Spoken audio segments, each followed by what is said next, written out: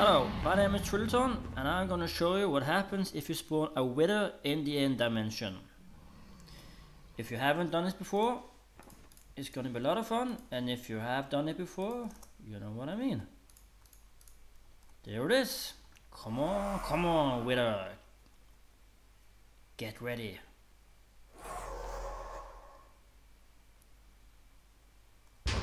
Whoa! And there you have it. It doesn't like Enderman. So if you want a little helper in the end dimension, just spawn a wither. You see, it will do a job done. I can also say it doesn't like the dragon, so if it sees a dragon, it's gonna fly after the dragon and try and get him. So this might actually help you just to defeat the dragon. Well, that's it for now. See you next video.